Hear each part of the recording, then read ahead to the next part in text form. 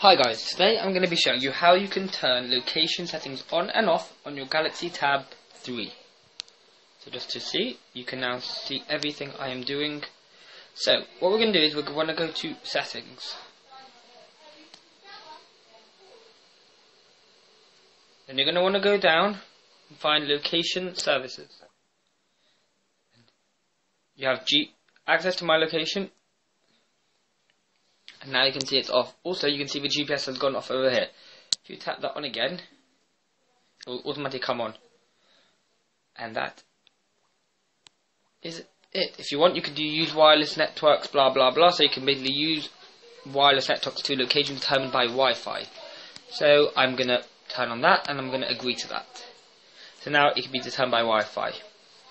And that's all for now. Thanks for watching. Please like, comment, and subscribe. Have a good day.